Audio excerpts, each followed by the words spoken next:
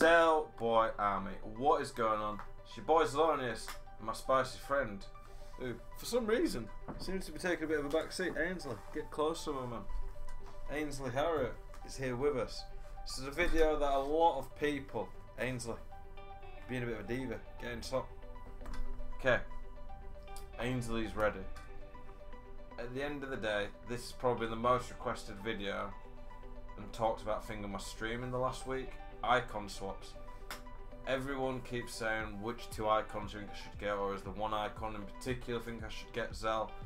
And I kept saying I've not really looked at it properly, because if I'm being honest, I'm probably not gonna go for these icons. I might end up doing something like getting one of the really cheap ones, but for a pro, my team's already very good. None of these icons really would probably improve my team, but then at the same time, I'm also trying to make sure that I play rivals, I practice, I compete. But I do think this foot swap, for icon swaps, is really good, to be honest, because I think it's helping a lot of people to get icons that might not be able to afford them otherwise. There is some pretty good options in here, so I'm going to go through all of the players. I'm going to one by one look at all the different icon swaps that are available. I'll tell you what I think, and then we'll look at a few combos if you want to get more than one. So we're going to look through it all and see how it goes. Okay, first one, Peter Schmeichel. I think it's his baby card, an 86 rated keeper. About all I can say for this one is he's only 6, which doesn't take a lot. He will be one of the better keepers in the game. 6'4", solid all-round stats, but he's a keeper. It's not that big a deal. It will be nice to maybe link defenders in a bit. So if there's a card that's around 17 or 18, then I'd probably go for him there as a decent option, but he's not that good. JJ Kocher, pretty useless on the game for an icon. He'd be an okay card, but he's obviously cheap at 8 icon swaps, but I'd always be going Pep Guardiola instead of him. If you look at Pep's card, he's got good work rates, decent height. He's just a slightly worse Kante on paper when you look at him. Not quite as quick, not quite as good at dribbling, not quite as good physically. But Spain's a good country to get double link. There's some good Spanish players in the game. Jordi Alba, Sergio Ramos in particular. He's a very solid card. 8 icon swaps for a card that will, at this point, for a good few months, will do a very solid job at CDM or centre mid. I think it's good value. So Guardiola's one of the better ones. Giggs, I just wouldn't go near. He's not even that quick. His shooting's pretty rubbish. His physical's rubbish. 2-star weak, got 3-star skills. I can only see anyone going for Giggs if they're a United fan. Nesta has got a solid card. The issue is the agility and the pace. I do think if you play drop back and defending deep, this Nesta will be a very solid card at this point. He obviously has weaknesses, but 9 icon swaps for a defender with that good stats, really good strength. He's not that good on the ball because of his agility and balance, but I don't think that Nesta's that bad value if you really want to defend a few team. Now Carlos, I don't think he's much better than Jordi Alba. And he is better than Jordi Alba, but there's not a lot in it. His shooting stats are great, but don't really matter too much at left back. But someone in my chat was saying to me that he's a double link to Neymar, which is a very good point, because if you want to get Neymar in your team, the only real way to strong link him in is Mbappe or an icon like this. So I think getting Roberto Carlos in at 11 swaps isn't too bad, because it would allow you to get another player in. Crespo and Cliver are both 12, which is interesting because you could potentially get both of these. Crespo's got okay work rates, tall, 4-star, 4-star. His dribbling's not unreal, but it's good. Shooting, again, is not unreal, but it's good. For the most part, he's just a solid all-round striker who's not amazing at anything, but he's good at everything you need at striker, bar maybe. His passing's a bit awful, but I think, to be honest, it's just a really solid, well-rounded card. If you want to get 2 cheap icons in this, him and Cliver would be pretty good. That's your 24 done. Cliver this card, I don't know, it's hard. Like, he's tall, but that doesn't really matter this year with the jumping. He will win knockdowns for you. His dribbling won't be that great, but it's alright. These aren't elite strikers if you get these two, but to get two for free, it helps with chemistry, linking, and they will be very solid at this point of the game. Closer, just not very good on FIFA. The card's better than I thought actually, but his main ability is in the air, and unless they change the game, aerials are pretty much irrelevant. His Ballack card for 14. It's a good card, it's just a bit slow. If he had 80 pace, this would be a really, really good card, because he has pretty much most of what you'd want. I think if you really want a midfielder in your team, Ballack might not be a bad option. Pirlo, I mean, Pirlo's a player a lot of people like. He's got some very well-rounded stats. Again, just the physical, which is so important on FIFA. If you want a playmaker, Pirlo. If you want a destroyer, then Ballack. Now, Roy Keane, this is his prime version, I believe. Good work rates for a CDM. Very good physical stats. Very solid defending. His passing's really high, actually, that vision and short pass. I think this Keane will be quite an underrated card. He's just not quite quick enough to be an elite player. His shooting's not the worst. Like, if he gets a decent chance, it's a good chance he puts it away. His passing's up there with some of the elite players in the game. When it comes to passing, for a CDM who's that good physically, his dribbling's not too bad. He's obviously got elite defending stats. Don't really get his defensive awareness, why it's so low when his interceptions are that high.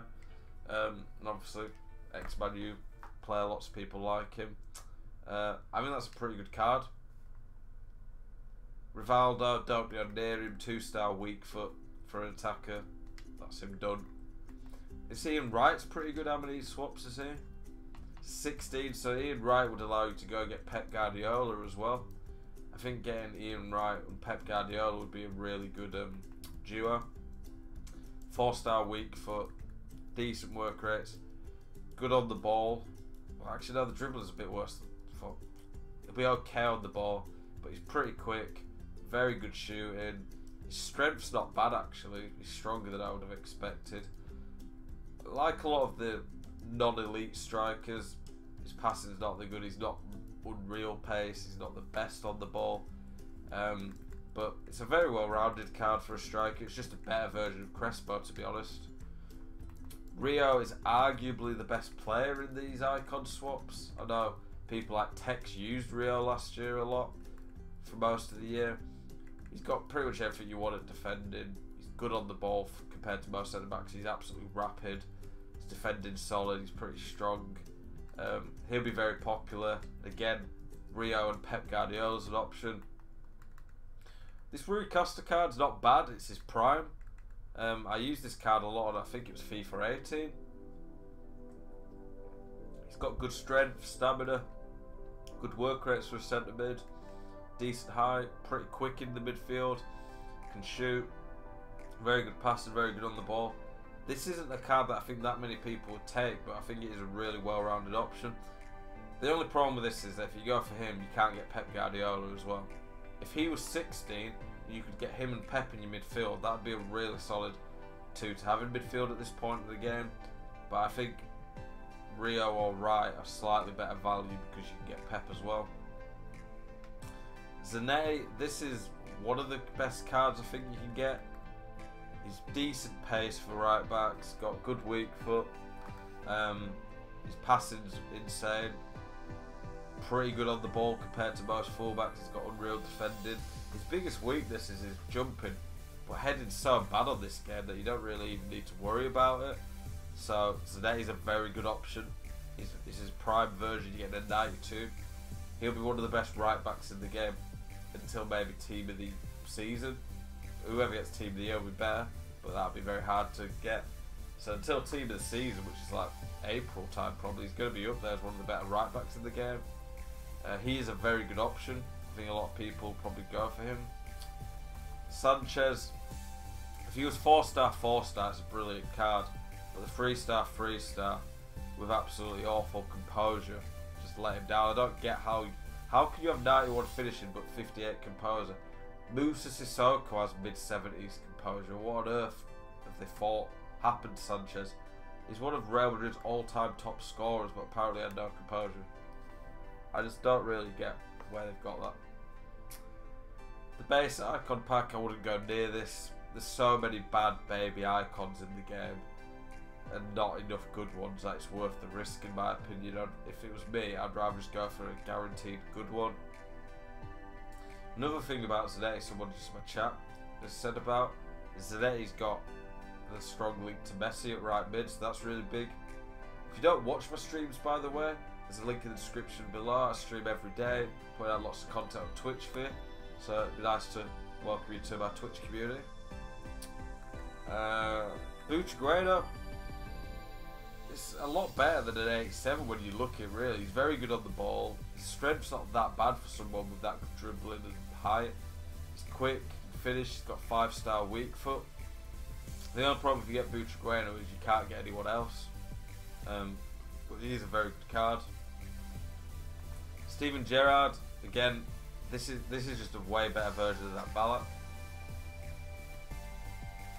For a centre mid at this point in the game, Gerrard is a really good option. Obviously, he'll be very popular amongst Liverpool fans. His physicals are pretty good. His worst stat, he's only got one stat. Oh no, he has a few under 75. He has 4 stats under 75, none under 70, plenty above 80. He just doesn't have that many unreal stats, but like his passing's fantastic, his shooting's very good for that position, he's got good ball control. I think Gerrard is a really good card on this game.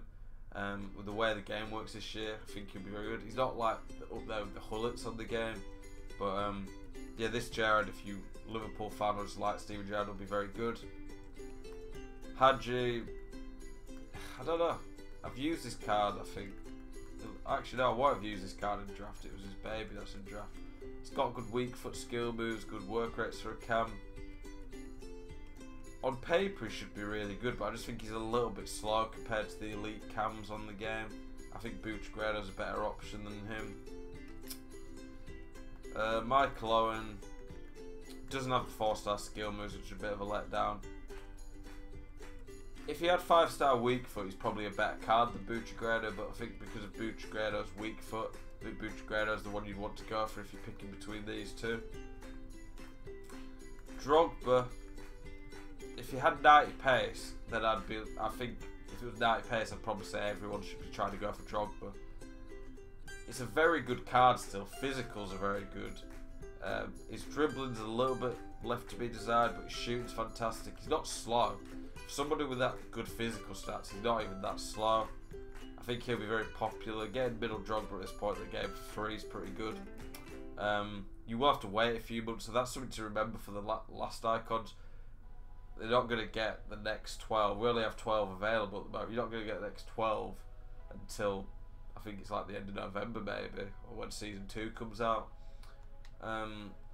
So if I can look through the players, I think Drogba is one of the better ones, but you just stuck with him. Gerrard's very good. Buccigrano's fantastic. Zanetti's brilliant. Zanetti's the best player in this for his position, but obviously a right back's not necessarily as important as someone like Buccigrano. Rui Costa is good. Ferdinand's great. Wright's solid. Roy Keane, Pirlo, Ballack are all very good options if you like them. These two aren't bad if you want to get 2 of them. Carlos is solid. I think Nesta will go underrated. Guardiola's fantastic, and then Schmeichel's not the worst if you want to get someone around 17. But generally, if you're wanting to get, one of these that's around 14 to 16, so it goes Rio to Ballack. I think Pep Guardiola's the best out of the cheap options. He'll pair very well. Crespo and Cliver, or Carlos and Cliver are good options. I think Crespo might be better than that Cliver. It's hard how to judge it really, but if it was for me and I was picking someone, I'd probably be picking between Rio, Zanetti, and Gerrard. Buchagrano and Drogba are fantastic strikers to play at this point. Yeah, a lot of it depends on what your team needs. Look at the weaknesses in your team's strengths. But yeah, we've looked at all the different icons. Hopefully this has been helpful. I think as the game moves on, we get more icon swaps in the future. We should get even better ones next season. But I think this is something good that EA have done. I think the fact that these could all be done for free without any SBCs and stuff is really good. But yeah, boys, let me know in the comments who you're going for. Please like the video, it means a lot. It lets me know that you guys are enjoying the content I'm putting out. And yeah, thank you for watching. Peace.